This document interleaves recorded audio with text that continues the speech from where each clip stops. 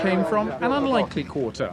Rockstar Chris Rea unveiled the shark-nosed Ferrari 156 that he's had specially built. Where did this come from? Out of the history books. Good Lord, I don't believe it. One technical drawing and a lot of photographs. Oh, I'll be darned. You don't mind if I just step in? I don't mind if you scratch it, I don't mind if you crack it.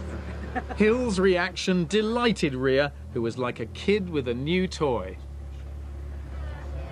This was the entire global concept of my life when I was 11-year-old. The years have only made it even worse. And because there wasn't much footage, because there was never any left over, they were all scrapped, it just made the legend, the mystery, just build and build over 30 years. But I was frantically looking for the usual giveaways that it was a replica, and they're hardly there. You know, when you first look at it overall. Of course, when you take all the panels off, you see that there had to be little compromises here and there. But I just think it's an amazing effort. Wilder even than Ferrari's prime.